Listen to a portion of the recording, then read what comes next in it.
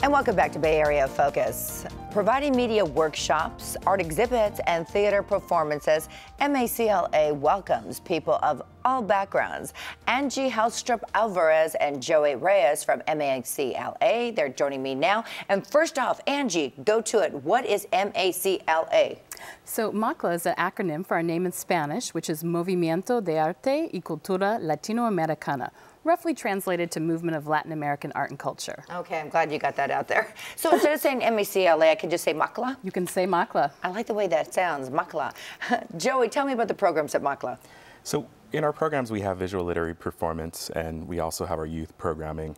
And what we have been really focused on is integrating participatory aspects. Our program is contemporary, it is Latino specific. So you're based in the San Jose area, and you welcome the public to come into your doors, and you teach them what?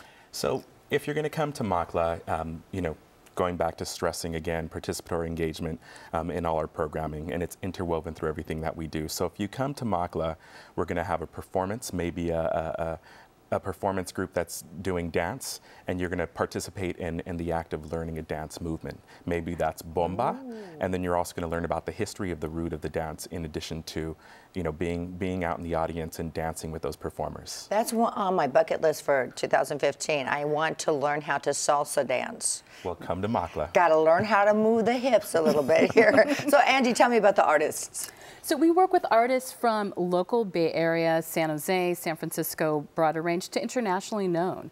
We're actually working with an artist right now, Teddy Cruz, who's based in the San Diego, Tijuana area, originally from Guatemala, and who really has an international reputation. I think we have a couple of pictures. Maybe you can describe what's going on with these photographs that we have provided for our fine audience at home. Oh, people are waving hi. I know. So this is our youth program. It's our DMC studio, Digital Media and Culture Studio. It's a free after-school program for teens aged 13 to 18. They come in, they learn how to make music, how to record video, spoken word, they do dance. And it's great because we pair them with media mentors that have cultural competency, that teach them the 21st century skills, but also really how to have a platform for their voice. So we look to them to define the issues and the conversations, and then they work to learn the technology and the skills. So Joe, you're helping them as far as learning the skills, but I imagine also you're keeping a lot of these kids off the streets as well. Yeah, the immediate community where we're surrounded by is called the William Reed Corridor. Okay. And by bringing these kids in, there's a commitment.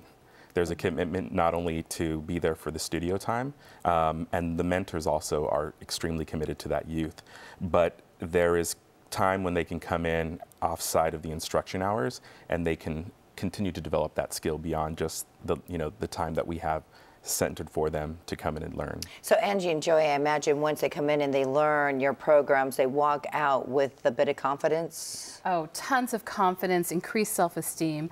And then also too, now that the program's been up several years and running, we actually had one of our first students, Vanessa, get a $60,000 scholarship to go to college. So she's the first in her family to graduate high school and to go to college. And she did that based upon the video portfolio she made at MACLA with our media mentors. And so it just shows you what a difference having a great team of very concerned, caring, and technically knowledgeable staff, how we make a difference in the lives of our youth and the future. And Joey, we're talking about the participants, and we're talking mainly about the ones who walk through the doors and are able to take advantage of these wonderful programs you have. But what about the mentors? Are you looking for more mentors to come in and nurture these young teens? We're always looking for mentors. We're always looking for someone who is a fit with the organization, and we're always looking for people who have a very similar experience to our youth.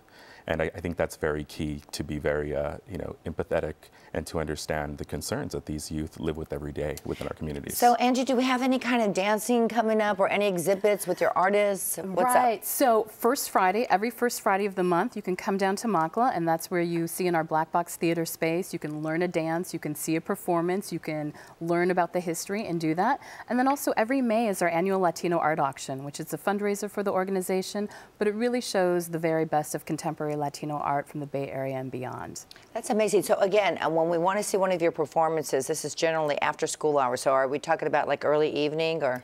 Yes, so all of our public performances are in the evenings, typically on weekends, Friday, Saturday, Sunday. But then our youth program is every day after school, Monday through Friday, and then in the summers during the afternoons. See, I wish things like this were around when I was growing up. It kept me out of trouble. But, you know, good job. So proud of you guys. I have to come down and see you at MACLA. Yes, come visit us. I would love to do that. I'd be excited to show you around. Oh, and teach me a dance or two, right? Exactly. All Happy to do that. Well, I'm on my way to San Jose. How about you? If you want to know more about MACLA's programs, all you have to do is log on to MACLA. That's MACLA, then art. So let me just spell it all out for you. MACLA. ARTE.org. See, it's MACLA Art. MACLA-ARTE.org. That's it. All right, well, that's it for this week's edition of Bay Area Focus. I'm sure Michelle Grego will be back next week. Have a terrific weekend, everyone. Bye.